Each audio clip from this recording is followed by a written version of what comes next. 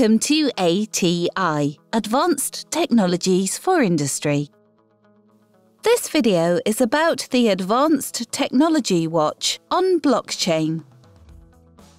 Blockchain is designed to be an incorruptible distributed ledger with enhanced security properties, allowing data and transactions to be immutably stored and effortlessly shared between multiple parties.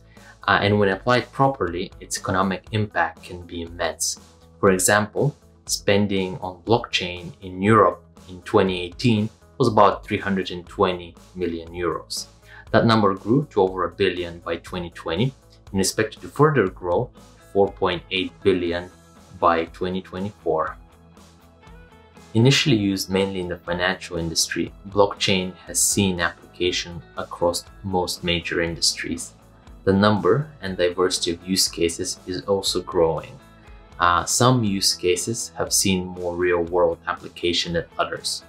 Some of the more popular use cases include cross-border payments and settlements, identity management, which includes identity authentication and the management of personal data, and finally, assets and goods management, which refers to the use of blockchain to trace products across the entire supply chain.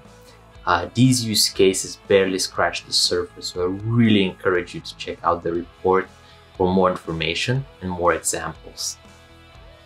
There has been a lot of concern about the energy wastefulness of the Bitcoin blockchain, and rightfully so. However, newer blockchains are orders of magnitude more efficient, and in fact, many of the core properties of blockchain, such as transparency, immutability of information, and providing a single source of truth, make it the perfect ally for initiatives that can bring societal and environmental benefits.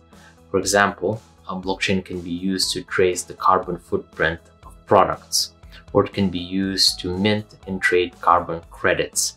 It can also be used to create more resilient and sustainable supply chains. And last but not least, blockchain can be used to trace the spread of a virus. Blockchain technology is applied in vastly different ways, so there can be no one regulation.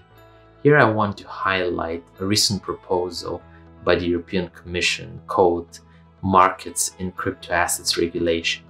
And the intention behind it is to create a standardized legal and regulatory framework for blockchain-enabled assets across all EU member states. And in my opinion, this new regulation can unlock a burst of activity and innovation while also protect consumers. If this report caught your interest, you can download the entire report from the ATI website, ati.ec.europa.eu.